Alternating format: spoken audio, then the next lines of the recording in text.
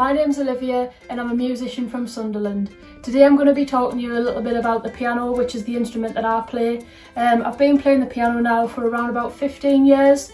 Ever since my first piano lesson I've just absolutely loved it.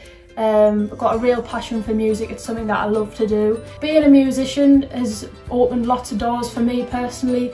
I've played in some great venues, I've met a lot of friends through music, and I've been playing in a couple of different bands for a lot of years now. I'm always striving to get better at my instrument, I'm always practicing, I'm always learning new things, and it's just something that I love to do. So I'm just going to talk to you a little bit about the piano and what it does. So it's made up of a bunch of different keys. Each key makes a different pitch. This piano that I've got here is a digital piano. This means that I can alter the volume, I can change the sound. So for example here I can play quite quiet.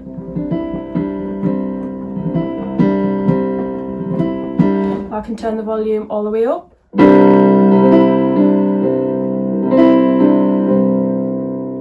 So this feature in particular is great if you're just practicing. I can also stick a pair of headphones in, that means nobody can really hear what I'm playing. There's also a bunch of different sounds on this piano, so we've got normal piano like you've just heard, we've got the electric piano, we've got an organ sound. So there's a bunch of different sounds on this piano.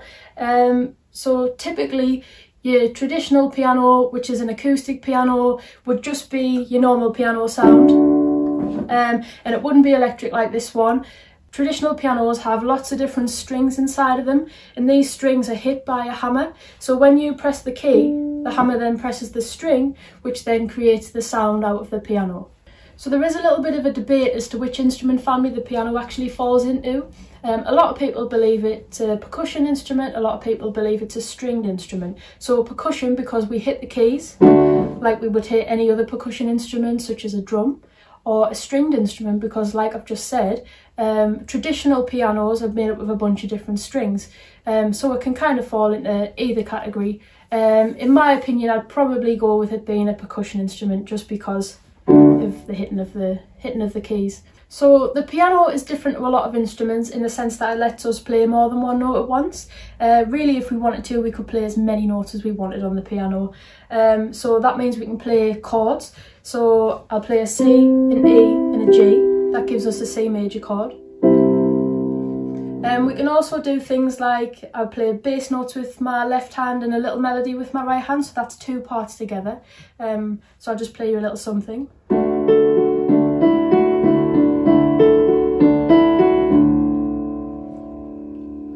I've also got a pedal which I'm pressing all the time with my foot. This is called a damper or a sustain pedal, and what this does is it mixes the notes together quite nicely, and it just creates a much warmer sound when you're playing. So I'll play you something without the pedal first. And now I'll press the pedal down and you'll be able to hear the difference between the two.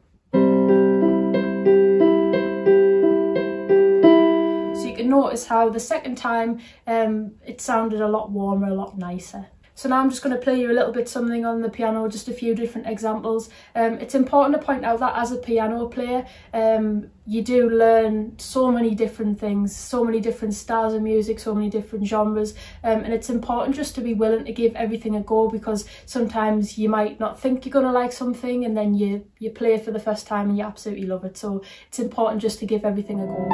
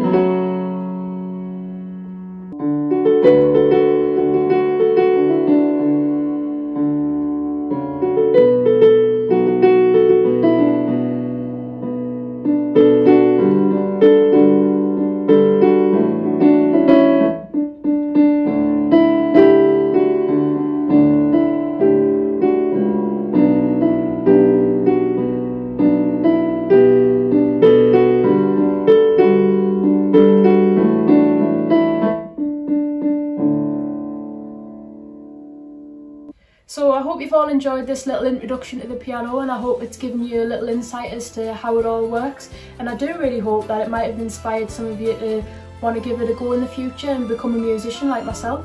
So yeah, thanks for watching.